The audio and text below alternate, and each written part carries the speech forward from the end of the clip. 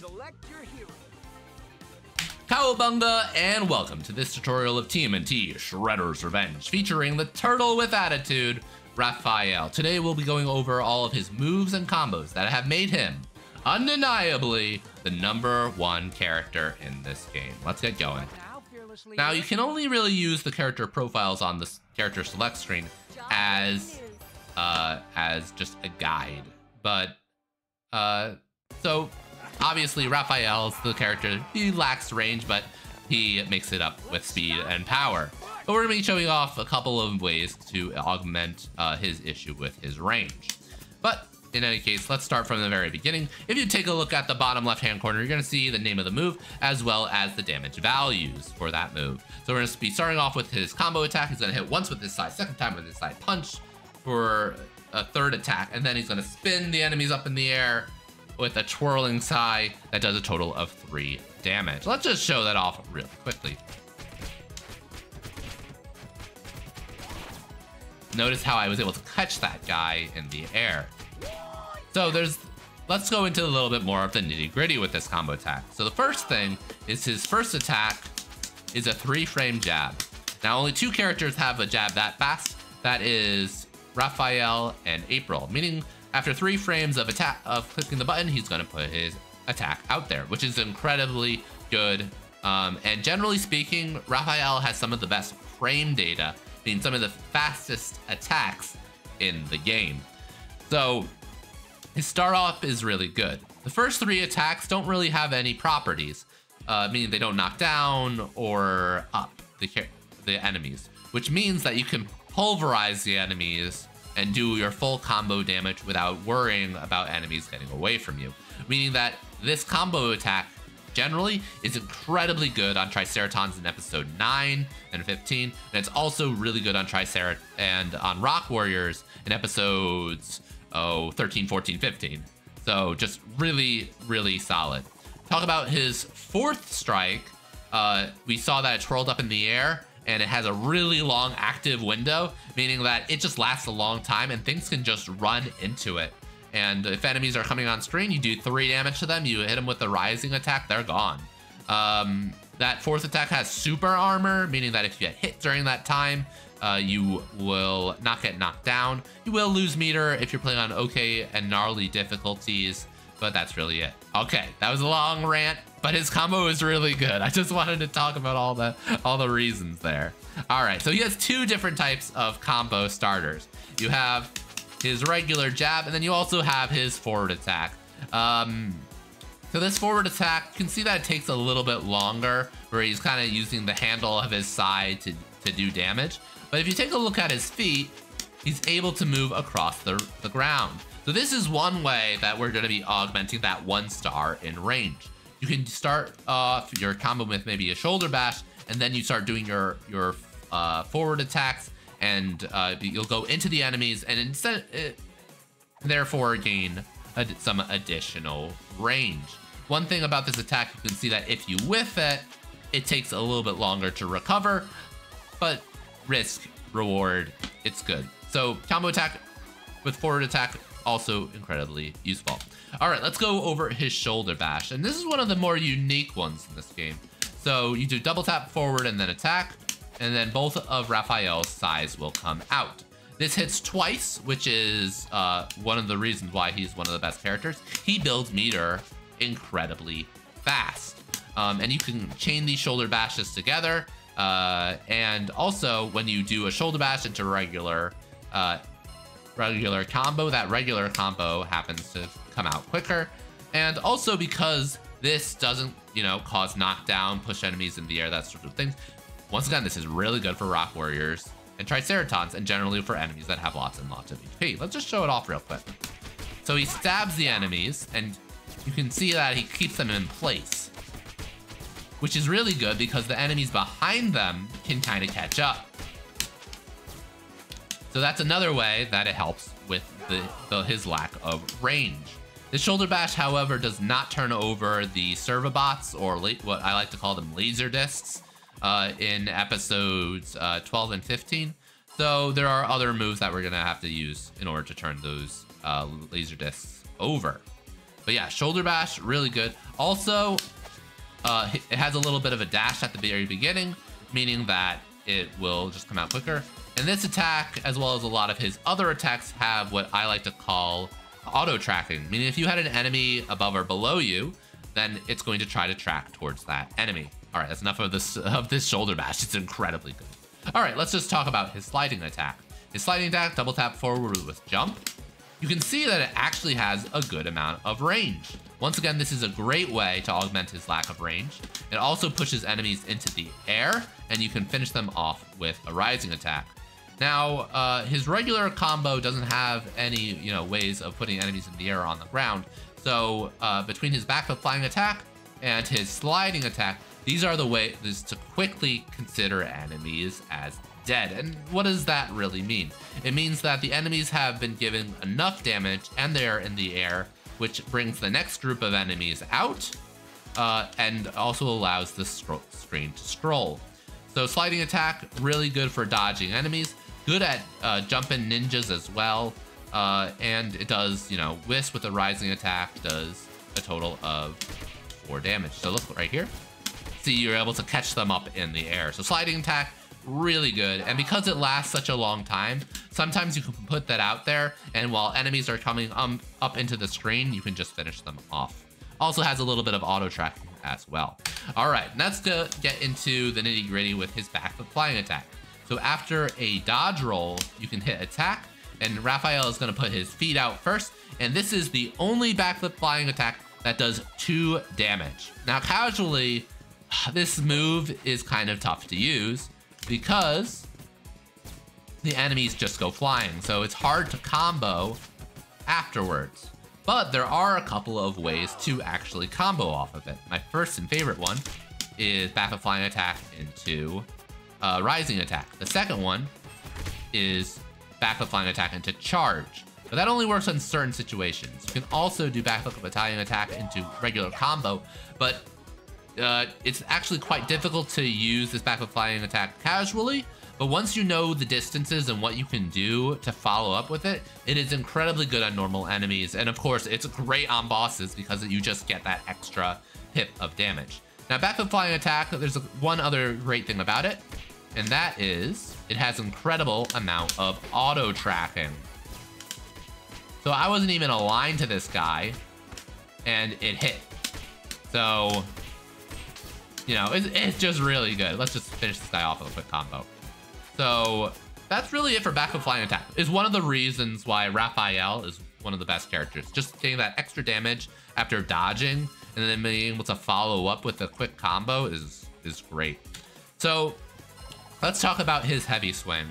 So it doesn't have a lot of, so first to perform this, you do any attack and then you hold the button. And if you do it uncharged, it will do 2 damage. If you charge it up, it will do 4 damage. Now, generally speaking, it doesn't have a lot of range, but you have to kind of combo this string together for this heavy swing to be as good as it actually is, as this move is actually pretty gosh darn good.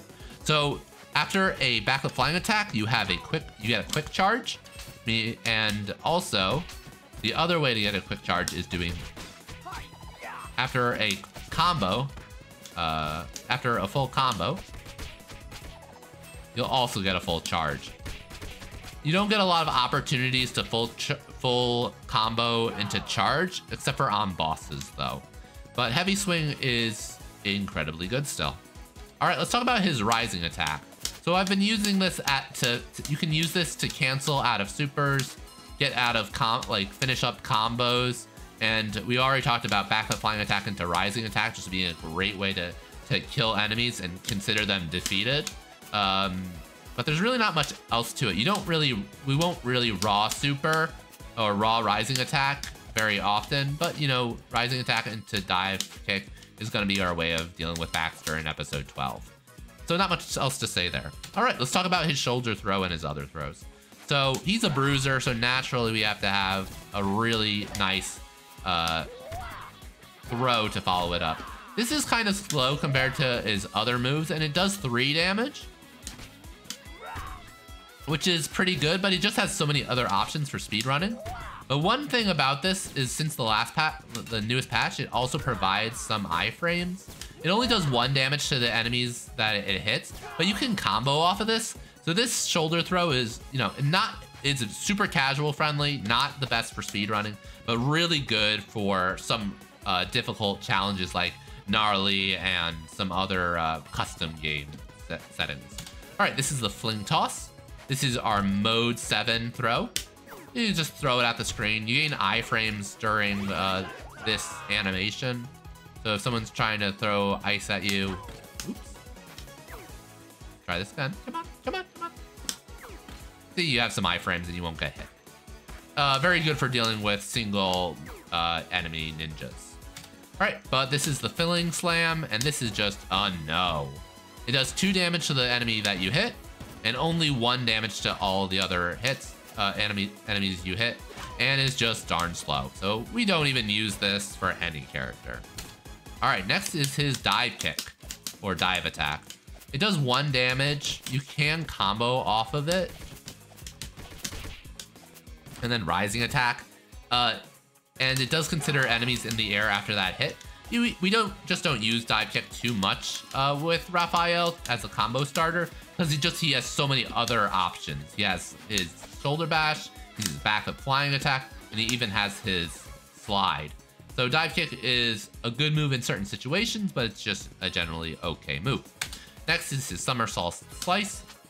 So after performing a super jump by hitting jump and jump again, you can do up to 3 hits, and you can see it doesn't have a lot of range, and it doesn't do too much damage either. We do not use somersault slice too much, but doing two super jumps usually can get you out of almost any situation that you would normally take damage. All right, now into the nitty gritty of his taunt. So if you don't have meter, since for whatever reason, you can use the taunt to build a whole bar of meter. And now suddenly you have access to all of his incredible super moves. Raphael's taunt is the fastest in the game, clocking out at a second 46. And it's the fastest taunt in the game. And having the fastest taunt in the game meaning that enemies can come on screen and you taunt, they get in position, and then you can just super them away. And we do that a ton in the later levels when enemies just have so much HP to deal with. All right, but a taunt by itself is not that good. Mikey doesn't have such good supers, but Raphael does. And let's just show this one off real quick. This is his standing super. It does a total of 12 damage, which is generally really good. And it also multi-attacks, which is great because if you multi-attack enemies and if they're dead, you can consider them dead and you can get your next group of enemies, or you can scroll the screen. In addition to this move, you can move around. And if you're running, you also get a very fast slide. Let's just show it one more time.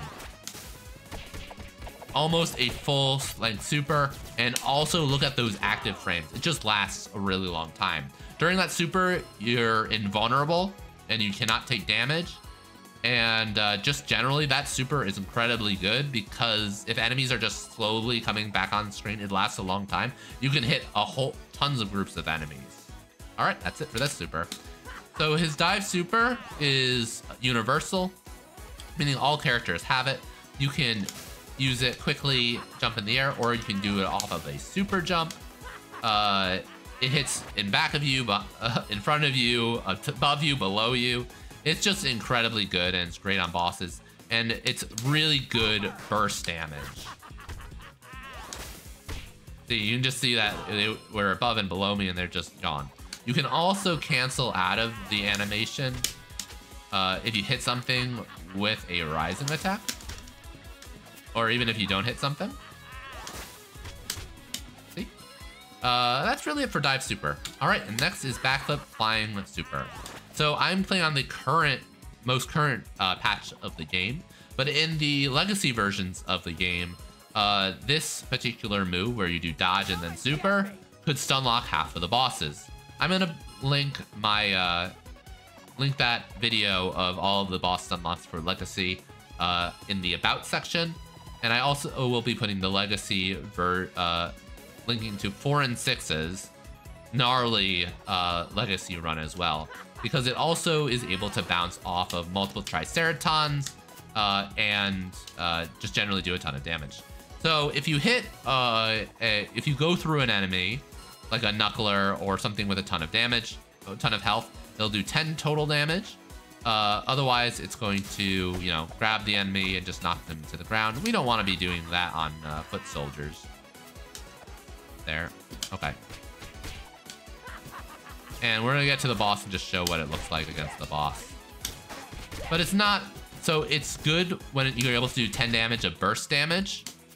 But this other variant isn't so great. I think it might be useful for in some co-op settings. But let's just get on to Bebop, and we're going to show off this backup flying attack. You're also able to cancel it with a rising attack. So 1, 2, 12 damage, and then rising attack, you can finish them off. And then you can go into regular attacks. But generally speaking, so if you attack enemies that are flying with the backup flying super, then you can do the full 10 damage and go through and deal multiple damage. But at that point, you might as well just do a dive super. So at least in this version of the game, backup flying super is basically used on Turtle, Tenderizer, and some enemies exclusively, and finishing off bosses with a final hit. But otherwise, it's not used too much. All right, that is all of the knowledge that I will impart to you regarding Raphael for now. Be sure to check out a couple of runs on SRC for Raphael, but we're going to be going into the level 1 walkthrough now. So we're going to put everything together, all the things that we learned, and just trounce these foot with Raphael. All right, so first we're going to start off with a sliding attack. It has a ton of range. We're going to grab all 3 of those foot, and we're going to do backflip flying attack, and using the auto tracking properties as well to deal with them.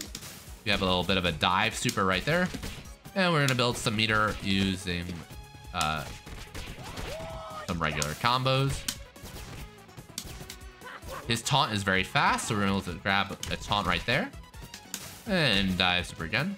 Now we're going to augment that range using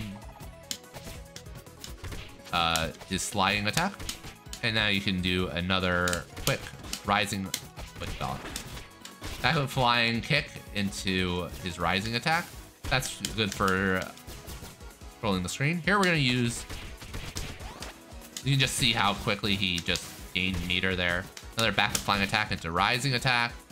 We're going to gain some meter using that shoulder bash. That does, you know, allows you to get C's. Gonna do an uppercut there, consider that guy dead.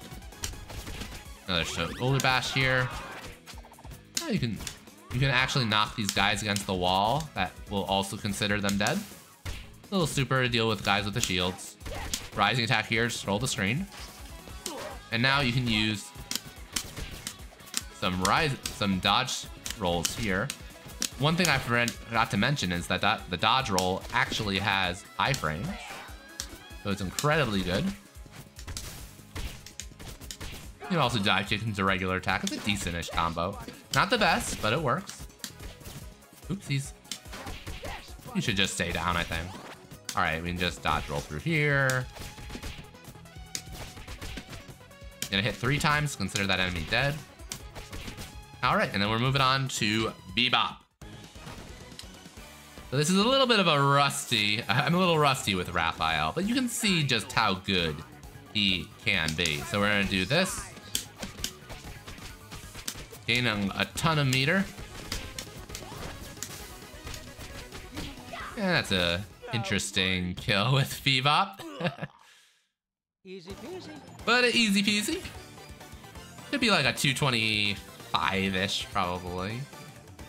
But yeah, Raphael, his level 1 is not the best. I think Donnie's is better. He has a lot of tools. But Raphael, when he gets into those later levels, because of how quick his taunt is, which we really didn't get to do too much here in level 1.